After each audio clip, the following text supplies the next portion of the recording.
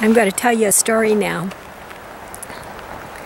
A few years back, I was living in Los Angeles, and I and a couple of other women and a few other men, a few more men than women, a handful altogether of people, all serious spiritual students, lifelong spiritual students, all of us, were coming to awareness together of the unconscious thought cloud of the world. And we didn't know anything about it. It was all completely new to us. We didn't know what was happening. And we had many severe, strict learning experiences from God during that time. And we're still all a little bit sore in our individual consciousness at each other right now, with the notion that maybe one of us caused it to happen. Very specifically, they think that I caused it to happen to them, and I think it was their fault. But in the broad view of things, it was something that was happening to all of us, even though we weren't all of the same faith or the same spiritual group or like that. For some reason, God plunked us all in this situation of coming to awareness of the unconscious thought cloud of the world. It was a very rocky road. And I'm going to tell you one anecdote about that set us back immensely. Two. One was the coming to understanding that anger, subconsciously held and repressed anger, was causing humankind to strike out at other members of their own families and groups while they were sleeping, and attempt to cause fatal diseases or fatal physical problems such as heart attack or cancer or just general cursing wishes and this was something that we could not come to terms with at the time. The knowledge that we ourselves were in this realm of duality, were through our shadow side creating the great ills of humankind, and even more so to those that were enmeshed in our own karmic webs, such as family and friends and workplace people and so forth. So that was one learning experience.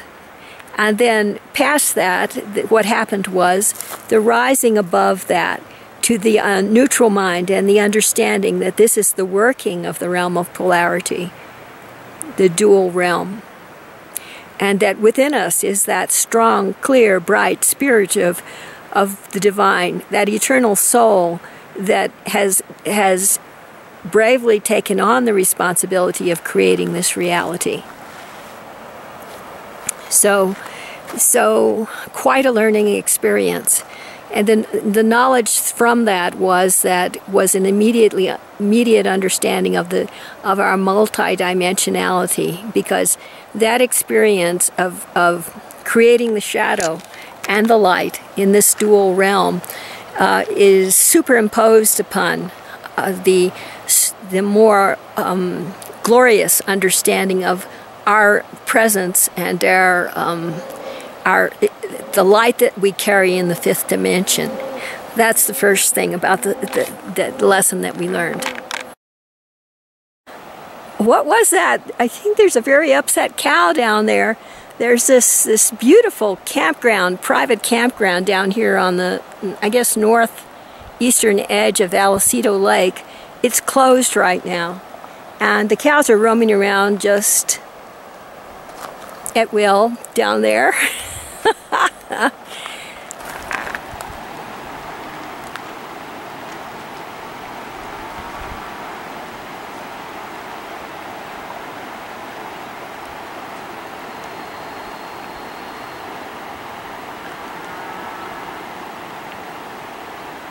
So now on to the second thing that we learned. That's the only other thing I'm going to talk about right now. There was a time when the men in this very small handful of people, some years ago, began to rise to consciousness of the raping, killing instincts in men.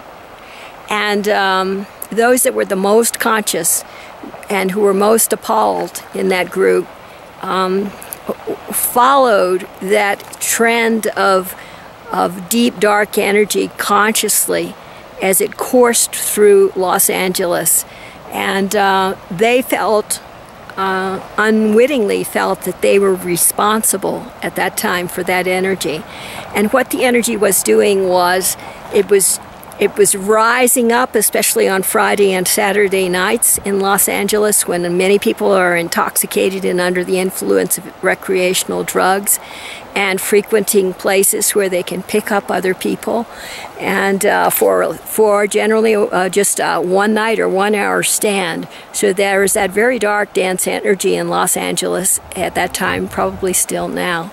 And so during those times, the consciousness of those who were coming to awareness of individuation, that handful of people, noticed and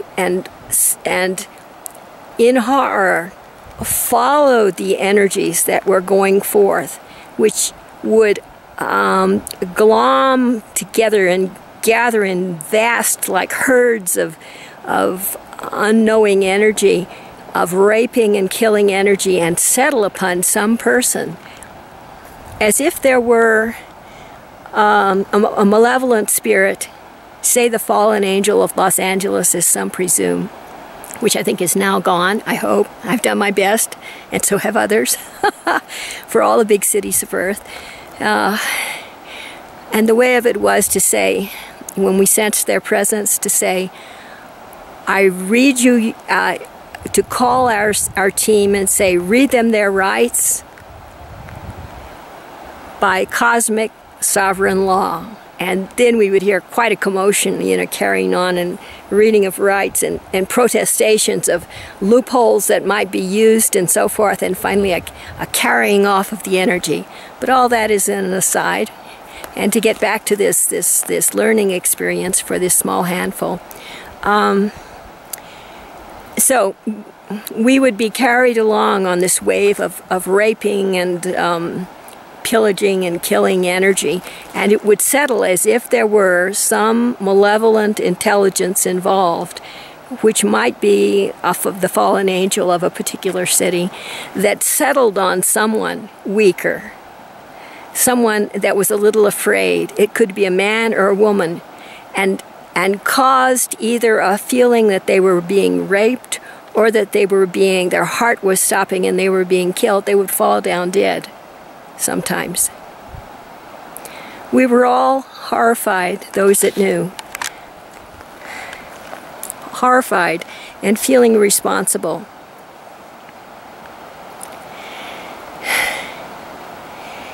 And so, and also there was this wave of being raped and being killed energy that went round. And so, and I did my best I finally attained a neutral mind with regard to that. I finally came to an understanding, a higher understanding, that allowed me to escape from that energy. Yet I could hear women all over the city of Los Angeles screaming in terror in their subconscious minds as they slept. And the men also finally arrived at some understanding about that they were a being of infinite awareness and eternal life. They were a beingness that saw what was happening here and were not part of it. So there's that story. I went on and on. Please do excuse me.